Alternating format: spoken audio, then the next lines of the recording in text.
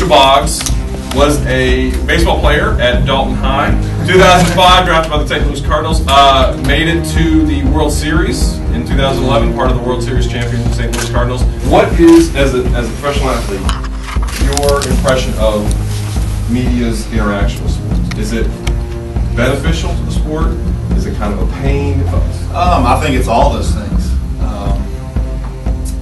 Being a professional athlete, the media attention, the media scrutiny, that's part of the gig. I mean, it comes with it. I mean, it is what it is.